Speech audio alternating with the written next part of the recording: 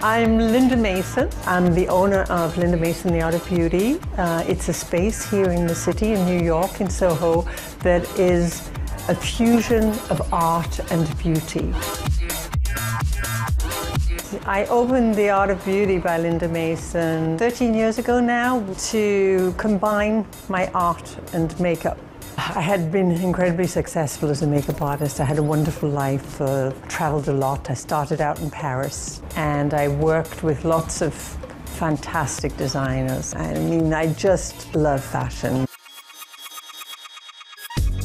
After doing a lot of photo shoots and thinking that I'd done it all, which of course I hadn't, I wanted a new challenge. I came to New York and it was a different world. I came here actually to be a film director.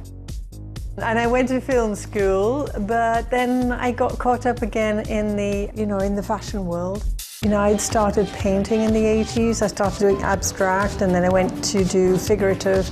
The art was great for me. It sort of brought this satisfaction, and then I went through a period of, do I really want to continue with the makeup? Do I really want to be an artist? What do I want to do? And then when I decided to take a shot, I realized that I could only do this if I managed to combine everything I love.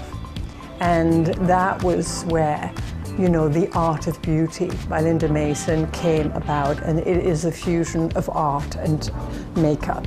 And I think that's what's different from anything else that's out there.